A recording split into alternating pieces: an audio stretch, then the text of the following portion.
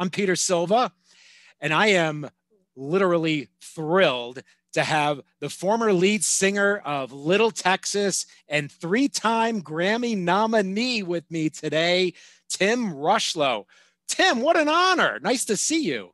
What's happening, Peter? How are you, man? Doing good? Doing real good now that we've connected. Well, yeah, man, I think you're officially hired as my new PR guy. That was quite a good intro. So I love it. Way to go. A little practice goes a long way. You know that. Absolutely, man. And you worked for F5 for quite a while, I understand. Little over, coming up in June, will be 17 years. So I have a lot of these shirts laying around. I love it. Hey, can you spare one of those? I need some clean clothes. Absolutely. Once this whole thing is done, I'm more than happy to send you a little care pack of F5 swag. Absolutely. F5, that's awesome. More than happy to. It'd be great. So now you're a musician and F5 is a technology company. And when you recorded your first album with Little Texas back there in the early 90s, it was primarily an analog and tape recording process. And now it's really transformed into a digital recording process. And I'm curious, like, how has it changed for you as an artist and a musician as the technology has changed over the years? Has it better, not so good? I don't know. Great question. I have a kind of a twofold answer. I think overall that my job description as a conveyor of songs, lyrics, melodies, you know, front man live when I'm playing a concert to try to make you forget about your problems for an hour, which is kind of what I'm born to do, you know. That part probably hasn't really changed much because it's still the core of who I am. Yep. However, on the taking it and transforming it into making a product for people to hear on the radio or today on Sirius XM or whatever, it's different. You know, it's not like just your local stations anymore. Everything's changed. Everything's become digital. But in the recording world, it was an interesting time when Little Texas first started that we literally would, they would be like, okay, we're rolling. And you would literally see the big 2-inch tape recorder rolling tape, and we would record a song, and we would rewind it. And then we'd be like, hey, you know, we could use some maracas on that, or Tim could have sang a better vocal. Let's go and redo that. And you do it like that, and you build that track to become what is known as a famous song on the radio. Yeah. So that romance for me of that is always there because it reminds me of Elvis and Buddy Holly and all those greats from the 50s forward. And think about this, from the 40s all the way until the mid 90s, 50 plus years, it was done one way, all analog, right? So when we went digital, it had its glitches for a while where people would say, oh, it doesn't sound as warm. It doesn't sound as inviting to me. It sounds kind of brassy, you know, so, and they're not wrong. It did. So for me, I think the two differences are that the music's not changed. What's changed is the presentation of it. But I think that the digital world's gotten amazing at mimicking the analog world now. And I think they've got a fine medium in there where it does really well. So I'm right. And even back then, right, when you would redo a take, you would all play together again as a band versus somebody going to their room and recording the strings and somebody going to their room and recording the drums, right? Absolutely. And with Little Texas too, you know, we wrote and sang and played and produced and kind of did everything ourselves. You know, sort of like we didn't have a bunch of studio players doing it for us. We did it ourselves. And, you know, even pre-recording when we were playing clubs and there was no internet, you know, we would play Monday through Saturday, 6 1-hour sets, sometimes 5 if we were lucky, a night. And we would still practice 4 hours during the daytime when they were closed. So we were on stage 9 hours a day, every day. And then on Sunday, we would pack it up in a van and a trailer. We would drive 1,000 miles. We would set up and do it again at another club Monday through Saturday. And so that's how you built your fan base. And that's also how we would test drive our new songs, is in front of an audience. There's nothing better than an audience. It's like, I think you know this is, because I know you're a music guy. It's so great when you buy a product and you love it. You're like, oh my gosh, I love this song. And then you hear the other songs on the project and you're like, ugh, it's just like a filler. You know, it's like, this stinks. So for me personally, but also my days for Little Texas Forward, it was always about creating an hour of body of work that you didn't want to hit seek.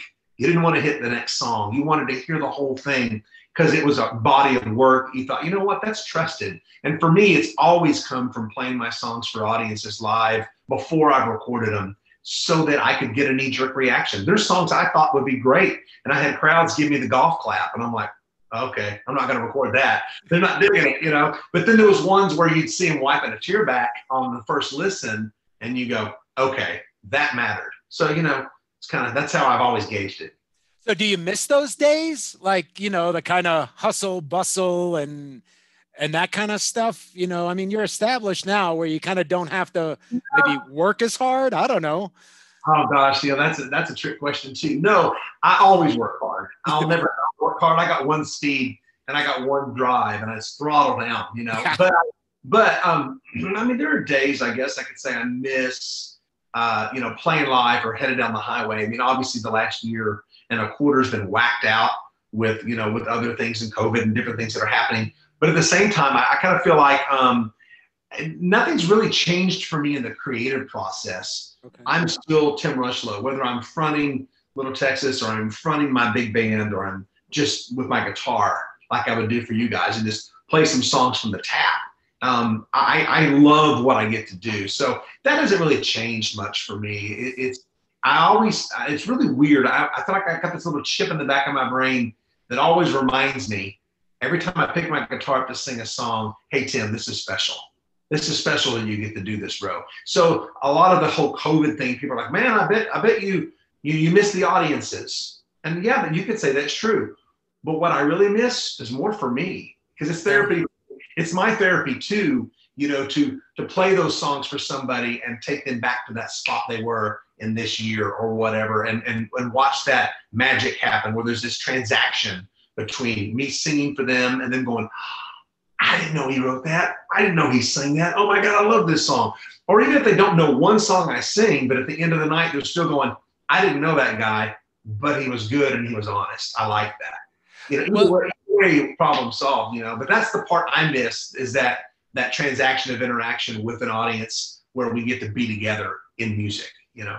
Right. But as an artist too, right? I mean, it's not as if, like, even if you don't have a show or you're not in the recording studio writing music, you're still picking up the guitar every day and strumming that thing, because there's a connection between you and the instrument, whether it's the guitar, your voice, and that. You're totally right. And that's something that as I've gotten older, I used to kind of take it for granted, but as I've gotten older, I try to sing every day. I try to write every day. If I don't, I at least document ideas. Mm-hmm. And I'm like, oh, okay, I'm going to put that on the percolator, just sit on that one for a while, let it marinate, but I'm coming back to that idea. And then there's sometimes I'll be at, you know, Kroger, you know, picking up some chicken to grill on the grill for dinner for the kids tonight, and somebody will say something in the grocery line, and I'm like, oh, that's a song. That's a song right there. You know, so to me as a creative, it's just a fun job to be able to convey what everybody's thinking, and maybe not even wanting to say, but to say it. You know, so to me, that's part of the beauty of it. And again, I used to always think maybe it was just for them, and it was for me. It's kind of like when I used to go play for the troops overseas. People were like, oh, I bet you're really happy to bring them a slice of home. And it's like, yeah, in theory, that sounds right, until you go there and do it, and then you realize that they brought you the home. Yeah. It's like, you know, it's like, wow, you know, I felt better. You know, I had 3,000 sailors singing God Bless Texas at the top of their lungs to me in the middle of Afghanistan. Who would have thought that? That's really cool. Yeah, so maybe it's not, you know, working less hard. Maybe it's more like sort of like you're more selective about the things you want to work on. Maybe might be a better way of putting it. Totally agree with that. And I also think, you know, as I get older and just, I think maybe more well-rounded as a dude in the world, that there's things I just want to say.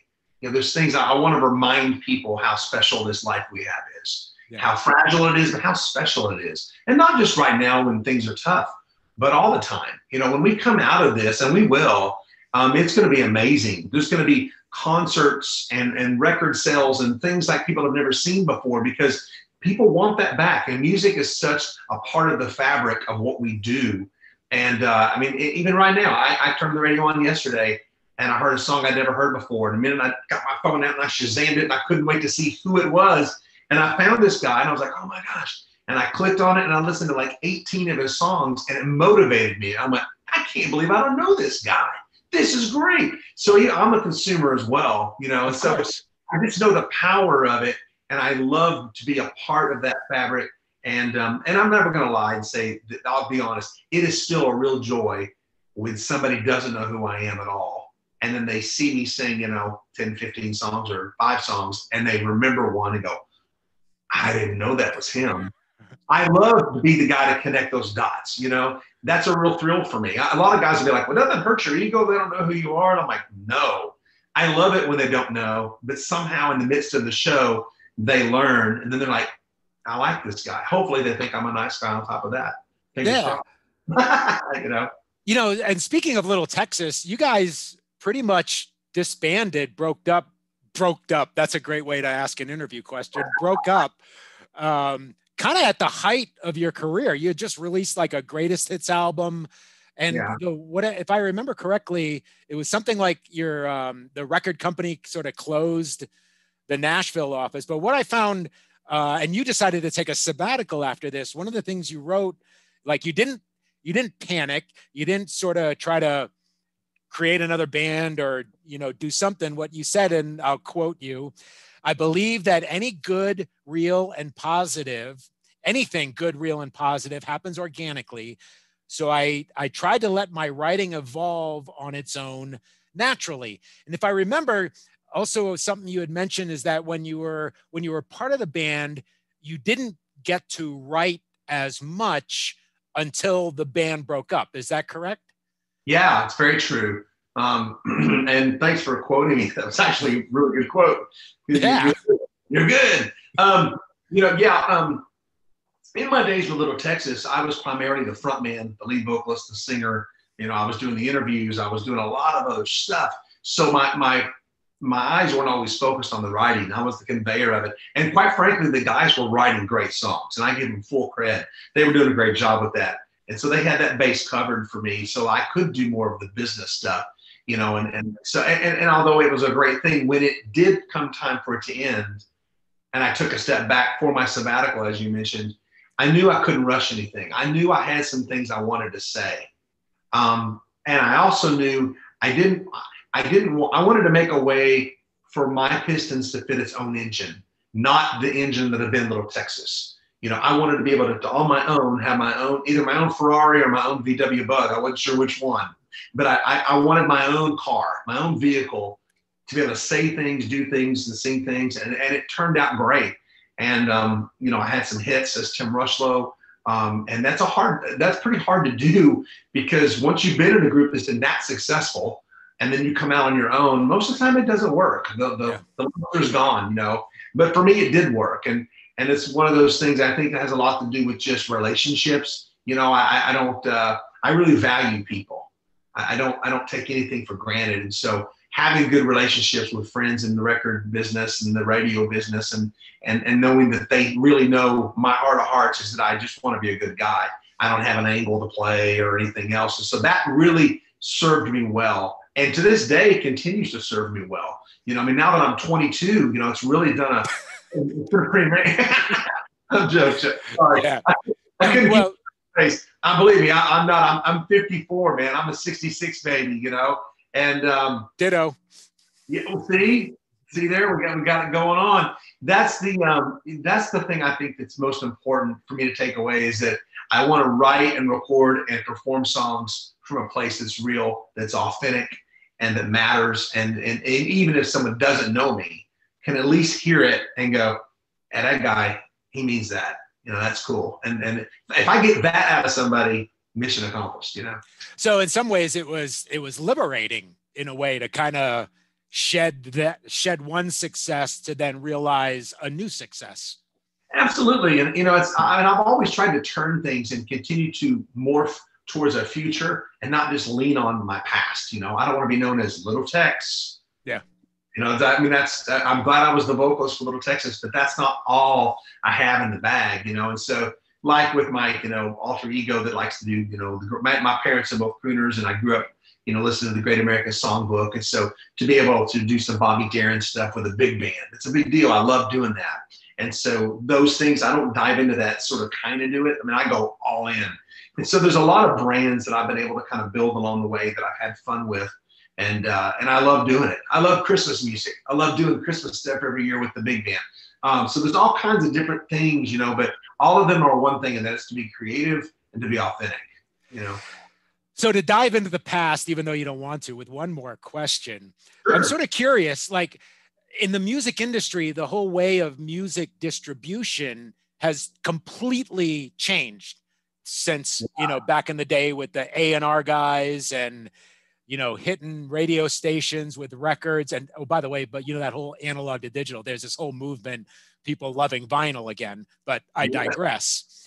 So, you know, now it's like, you know, streaming and Spotify and all of these other kinds of platforms. Like, do you think a band like Little Texas, because I've heard other artists say this, you know, you know, ones that were popular 70s, 80s, 90s say, I don't know if our band could be, you know, as successful as it was back in the, you know, the record and radio days versus the, you know, the streaming online days. Yeah, that's a great question.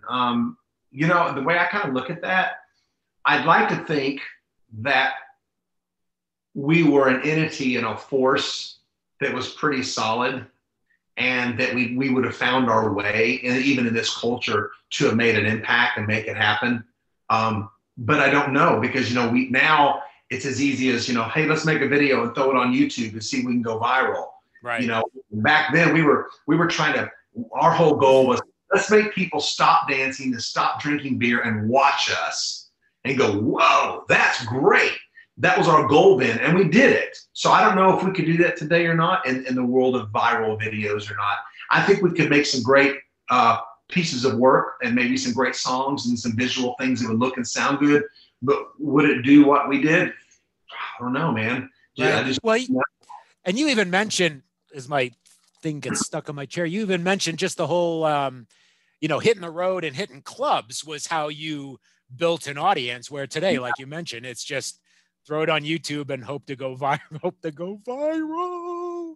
I mean, it's a great, yeah, I mean, my daughter Bailey, she's an artist, and she does Spotify and YouTube, and she's all over. She has no record deal. She's making a great living, and now she's got, you know, 8-10 million people following her, and she's doing great with it. And she didn't have to go play one smoky bar to do that, you know. So although I'm happy for her, I'm kind of like, man, you know, I worked triple hard back in the day for that, but it has changed. And so I think today, I don't know, man.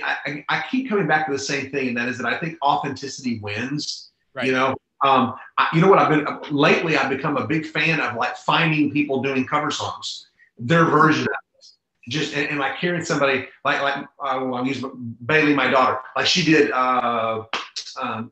did a Shania Twain song, and just her and a ukulele, and it just went viral, because it was just so vastly different than this real produced Shania Twain version. So I like finding things that sound different, you know, and I think that's cool. I found there's a group called the REO Brothers that I found that are on YouTube that are from Thailand, and they're 5 brothers, and they do Beatles covers, and they're crazy good. They're so good, it's scary. So I find myself every other day, like zooming in and check out what they're up to. And who would have ever thought some unsigned band doing cover songs from Thailand that I would love that? Truth is, I do. So I embrace the culture we have today, and I celebrate it, and I enjoy it, but I still go back to my days when I started, and I do miss some of the get your hands dirty, you know? Yeah, and I guess maybe that's what technology has offered, is just some of these artists that might not have otherwise been seen or heard or recognized now have an outlet to share their creativity. Yeah. And then, you know, then there's opportunities for, you know, yourself, producers, whatever, like, oh my God, I never even heard of this person. I got to meet them. Yeah. Well, you know, I heard a funny story. Levels the playing field a little bit. It does. I heard a story. It's been about, I don't know, it was probably 7 or 8 years ago, but I knew that at the time that Jonathan Cain and Neil Schon from Journey were really looking for somebody to, that could do the Steve Perry thing. And quite frankly, that's not an easy voice you try to replicate. There's only one Steve Perry, in my opinion. But when they found Arnell from the Philippines, right, and they saw him on YouTube, and they literally saw a video of him singing karaoke doing Journey, and they picked the phone up, and through hell and high water, they found their way to this kid and went, hey, come to the United States. We want you to sit in and to sing with us. And we're Journey. We thought you might like it. What are the odds of that, right? But what happened? So 8 years later, maybe 10 years, I don't know, they're touring the world, and he's done a phenomenal job helping them carry that torch and be able to sing those vocals that are very, very hard to sing.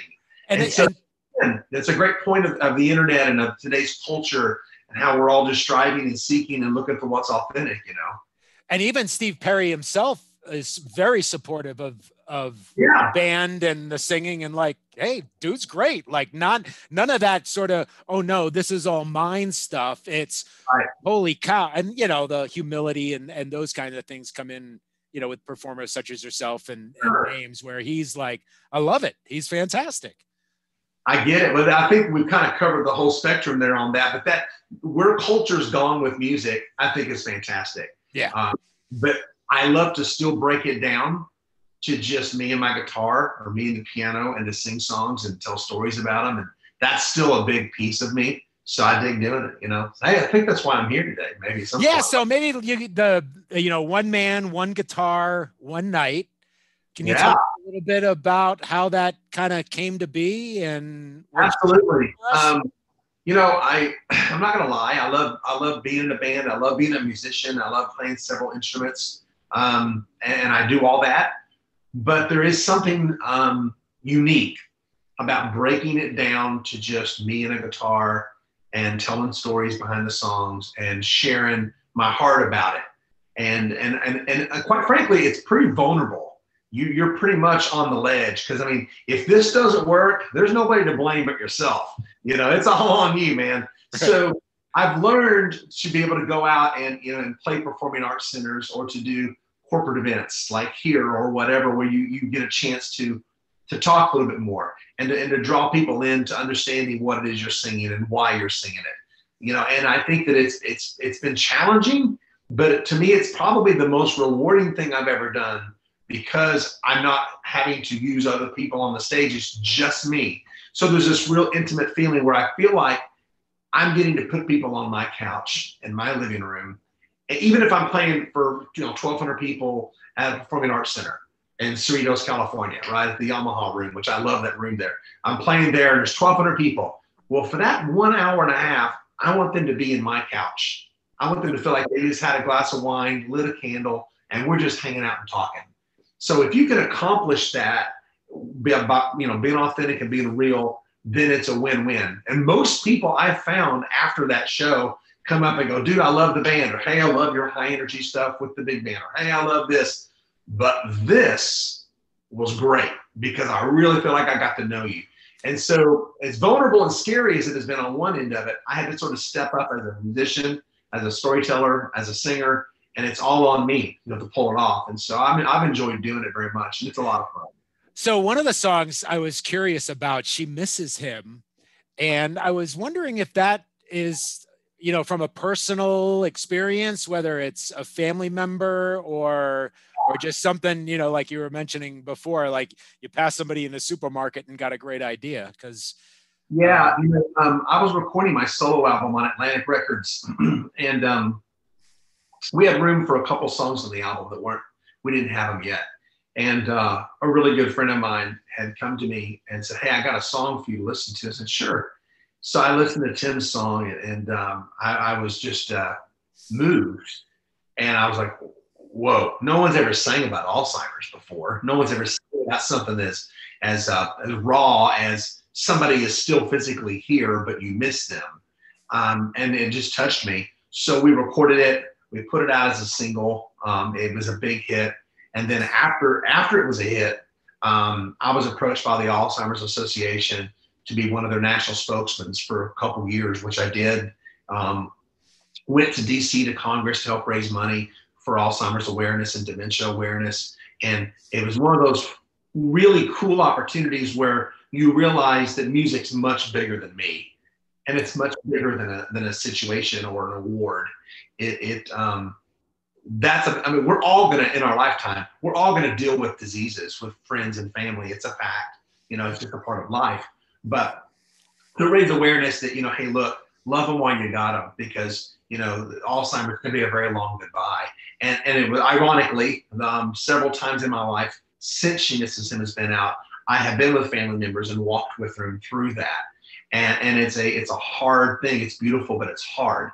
And I remember going to nursing homes and singing songs for them just because I wanted to see what I could do to help them connect in some way. Because some of them are just lost or lonely, and it's a hard place to be. You got to put your big boy pants on for that, and kind of crank up that I'm not going to cry over this, because if you don't, you will. Because it's touching. But that was the fun part about that song, was being able to walk in to 50 people that are 95 years old and sing Blue Moon from the 50s, and half these people haven't spoken about a month, and they knew every word to Blue Moon because it's from a different place in their brain. And it just, the paradigm shift kicked in. All of a sudden they're all singing it and they're smiling at me, and I'm going, wow, this is why I do what I do.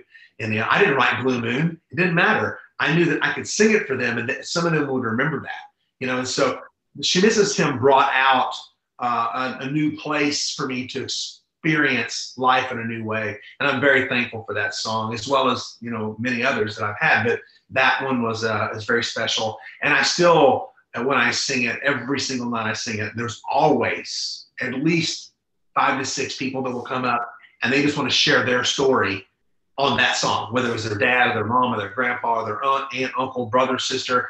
And that's when you know what, this is why I do what I do. This is my therapy with music.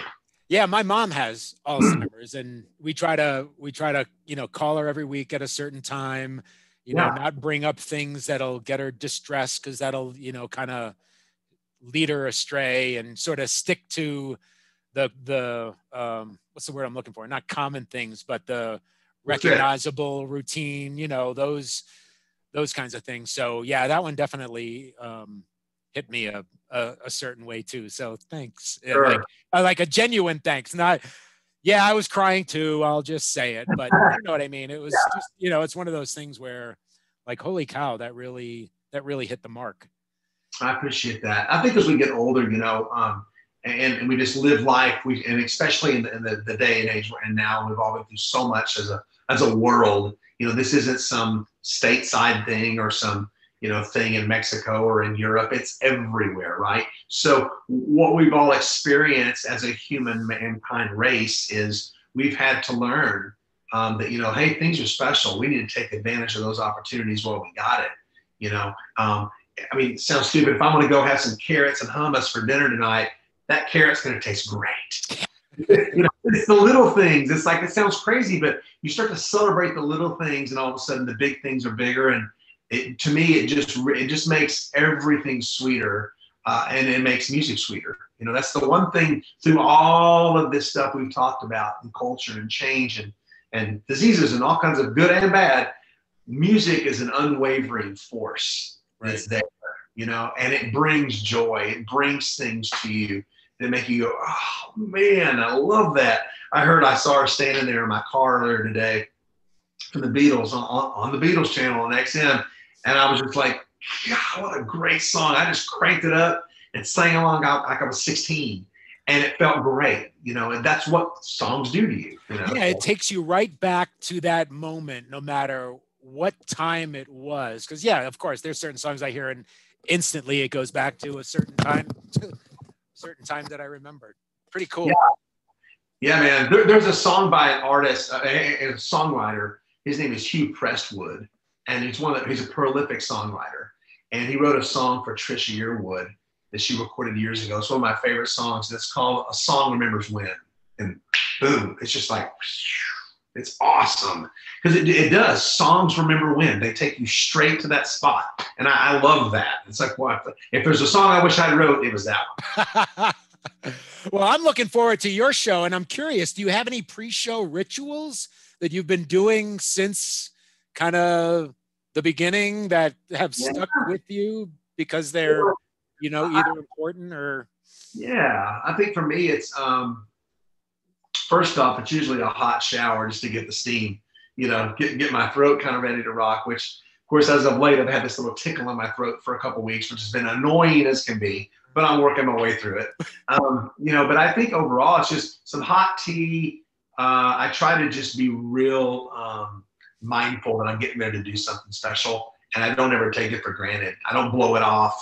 I make sure my mind is sort of open and ready for it, you know, and then, and I just love to again, I try to crank up the honest knob and just be as honest as I can be. I'd rather make a big flub and a mistake and laugh about it with an audience than try to cover it up and act like it didn't happen. Yeah. You know, because that shows the real side, you know, and that's important. So that's kind of it. So cool. Such an honor to chat with you, you know, before and, you know, now during our interview. I really, really appreciate it.